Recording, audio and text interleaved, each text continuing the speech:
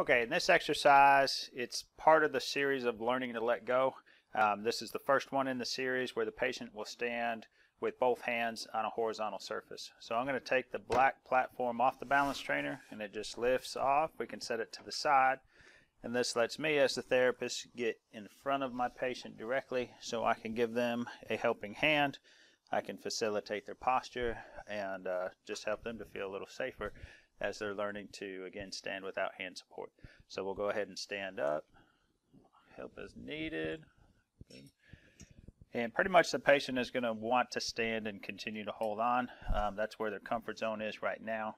So this is just our starting point with this exercise, is to get them upright, hand support, us in front of them, and get them used to standing again.